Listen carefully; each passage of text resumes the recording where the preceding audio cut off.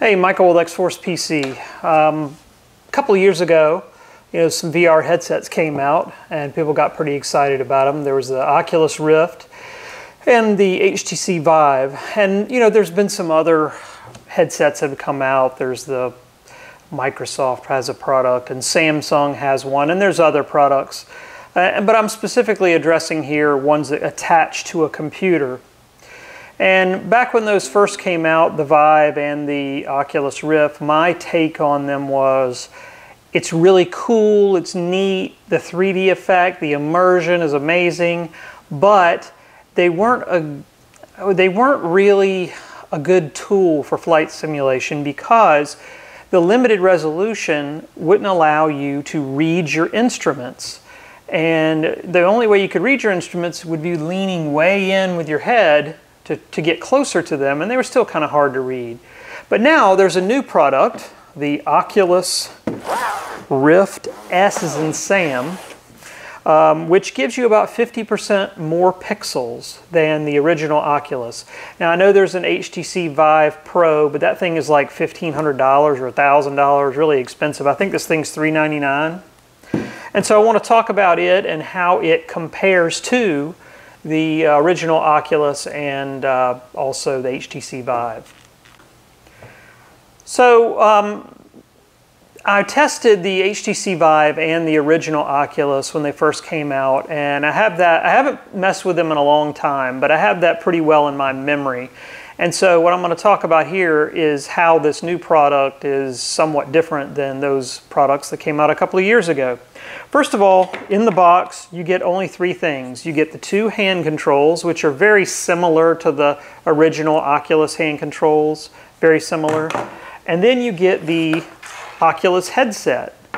And that's it. There's no receivers or stands or whatever you call those things that used to come with it. You plug it in two times, USB 3.0 and DisplayPort, which all modern graphics cards have. And that's it. That's the only two connections to the computer. There's no AC adapters. There's no these receivers you have to put up. And a lot of that is because of the way the headset's designed.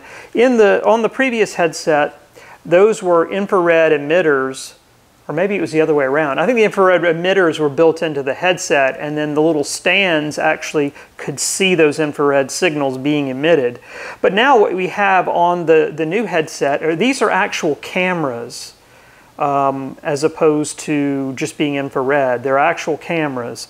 And they just simply use the room itself, the walls, chairs, tables, whatever's in the room, to tell if you're turning your head left or right or moving in or out or whatever. So there's no need to have these stands for it to tell what the motion, what motion you're doing. And it works, in my experience, just as well as the old way, which involved those stands.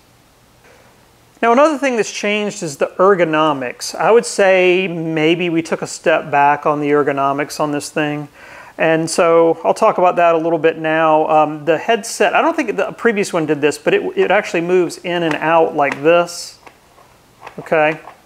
And then there's also this ring that goes around your head, and you twist this knob to loosen or tighten it. And in general, what I do to put it on is I turn the knob counterclockwise, maybe a quarter of a turn. I put it on, and then I turn the knob back the other way to tighten it down. I'll say that this one is not as comfortable. It's probably lighter. I don't have as clear of a memory of the weight, but this feels like it's probably lighter, but I would say it's not as comfortable. Where my comfort lacks is right across the top of my nose. It'll depend on, the shape of your head and all that, but it's perfectly serviceable. Some people will say, oh, it's fine, and others will say, oh, I can't stand this thing, I can't get it straight on my head. But for the majority of the people, it's going to be fine. And so anyway, that's kind of how the ergonomics have changed a little bit on it.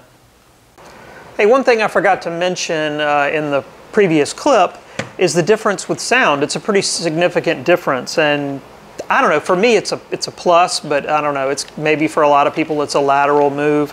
So the previous headset had, if I recall correctly, these little headphones that would come down on either side, and essentially it would cover your ears. So you would be isolated from a sound standpoint from the room. And that helped with the immersion effect, because when you do this VR stuff, you want to feel like you're transported somewhere else. That you're in this plane at 10,000 feet flying along. You're not sitting in your office or living room or whatever. And having your ears, not just your eyes, but your ears completely isolated helps with that immersion effect. But one negative, the thing that I didn't like, is people could sort of sneak up on you. You know, they come up to you and tap you on the shoulder. Hey, what are you doing? You know, and you jump out of your skin. So the new headset has down-firing speakers. So there's a speaker here and here that are right above your ears and fire downward towards your ears. And so, of course, the negative or positive of that is you're going to hear what's going on in the room around you, and you're going to hear what's coming out of the VR headset. I will also say that bass certainly can't be as good when you're using a setup like that, because you don't have something on your ears, so you're going to lose some bass response. But again, for me, it's an improvement because I can hear what's going on in the room around me. Now another, but you might say, oh, that's horrible, or I really would rather it cover my ears. There is a headphone jack on here, so if you had earbuds, you could put the earbuds in and they can plug right into the side of this, and you can still have the same effect you had on the other VR headsets by isolating your ears with earbuds. So to me, it's sort of an improvement because you have the option for both. You can have the ambient sound in the room be audible, or you can choose to isolate the sound. So now the big thing is, would I recommend it for X-Plane? First of all, I will say I still prefer to use a monitor. The monitor is more vivid, it's clearer, and also having something physically on your head is tiresome after a while. It's not something you're going to wear.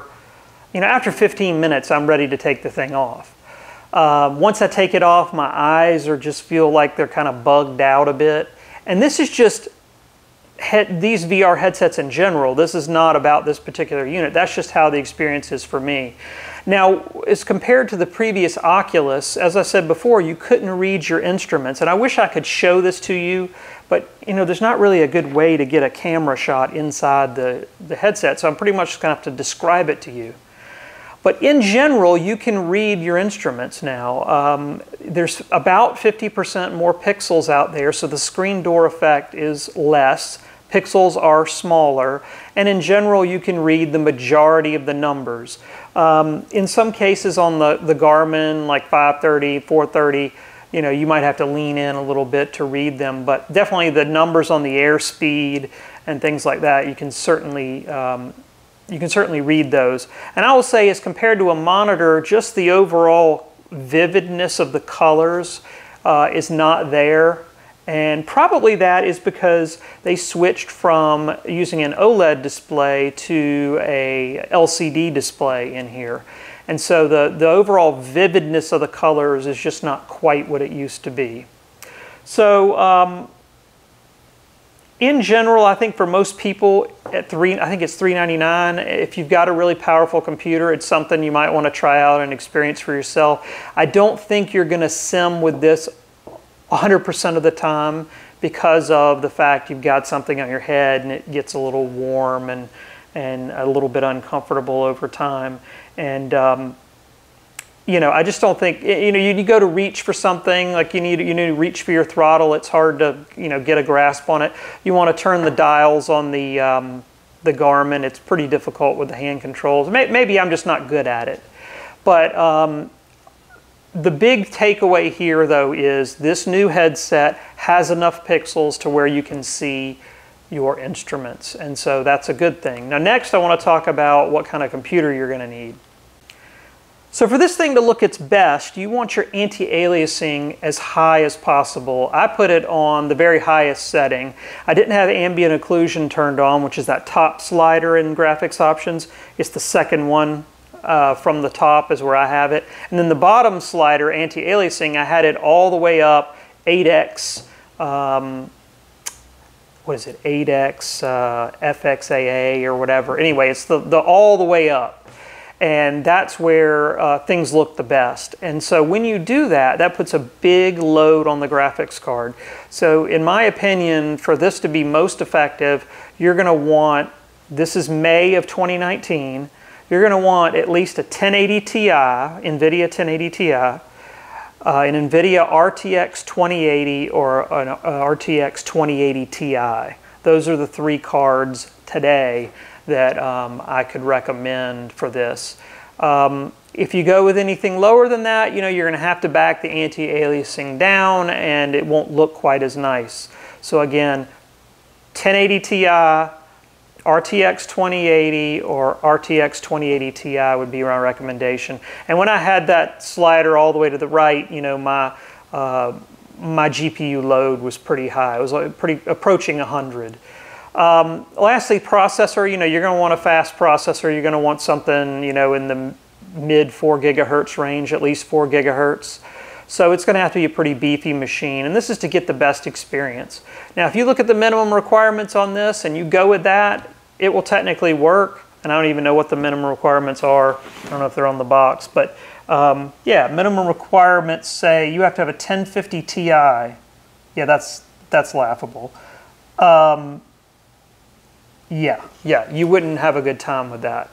Go with my recommendation. And, you know, if you can't afford that right now, then just, you know, save up and wait 6 months down the road. And of course, there'll be new offerings coming out on these headsets down the road. But the good news here is the resolution is improved and you can read the majority of your instruments now. And that was the biggest problem with this setup before.